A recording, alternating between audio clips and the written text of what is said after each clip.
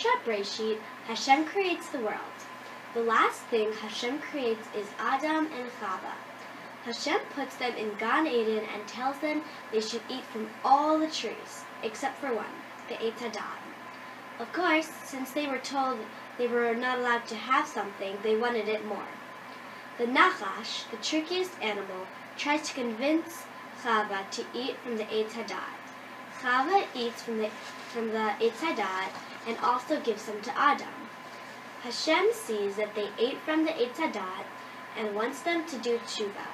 Hashem gives them several opportunities to admit what they did, but in the end, Adam blames his actions on Chava, and Chava blames it on the snake. This is why they receive such a harsh punishment.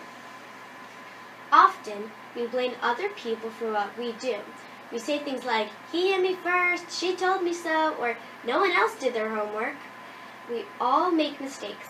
Let's try to admit what we have done so we can do full tshuva and learn from the mistake of Adam and Chava. Shabbat Shalom.